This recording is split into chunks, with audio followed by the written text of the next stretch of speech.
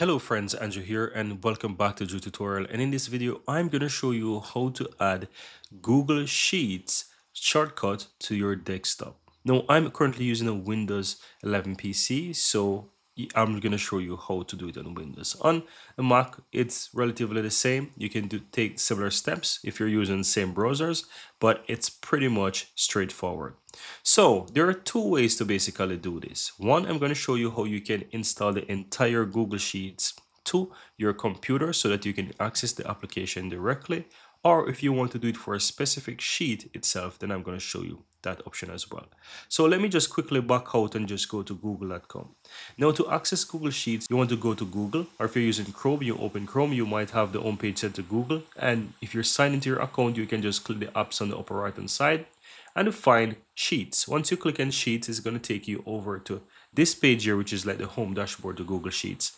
And from here, you want to go ahead and click the three dots on the upper right hand side, go down to Cast, Save and Share if you're using Google Chrome. Or for other browsers, you want to go down and find similar option, and you'll be able to see where it says install pages and app.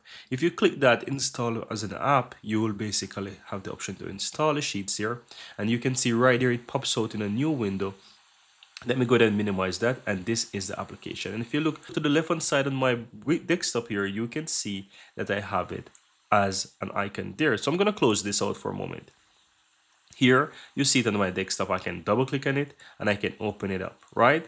Another thing is that if you click the Windows key on your keyboard or your taskbar and you type in Sheets, you will see that it shows up on your computer as an application. Here it says Sheets, right? And it's an application.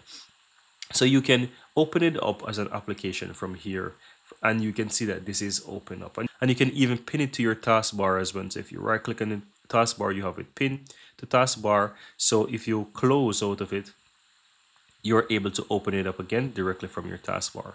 And you have the entire Google Sheets there. Right, at any point in time you want to uninstall it, you can click the three dots to the upper right hand side here, and here you have uninstall Sheets. Alternatively, you can easily uninstall it from your add and remove programs because it is an app there, right? So you can right click, go to install apps, and you'll be able to uninstall it from your apps as well. So I'm going to go ahead and search for it as well. So here at the top you have Sheets, and I can simply type in Sheets or Sheets, and you can see it there. And all I have to do, click the three dots here and click in uninstall and uninstall again, and it's going to uninstall. Here it says remove data blah blah blah from Chrome. I'm going to go ahead and remove that, and as you can see that it's now removed from my desktop, it's removed from my taskbar, and it's removed entirely. Now, another way how to basically do this, guys, if you open up your Sheets, right? Let me go back into Sheets again. If you want to do that for a specific sheet itself, go ahead and find that sheet and open it. And I'm going to simply call this one, rename this sheet here. It says on an unidentified sheet, but I'm going to call this one test as an example. Rename it as test. And in order to, let's say, create the shortcut for this specific sheet, you want to go ahead and click the three dots again to the upper right hand side.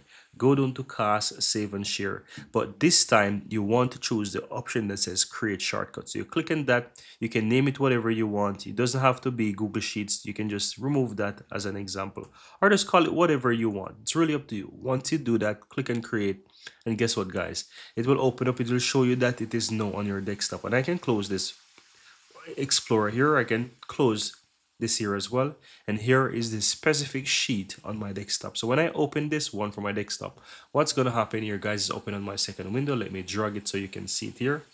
But once I open that, you can see that it opens up to that specific sheet, and that's it. That's all there is to it. This is how you can install the entire Google Sheets on your computer, or if you want to do it for a specific sheet, you can do that.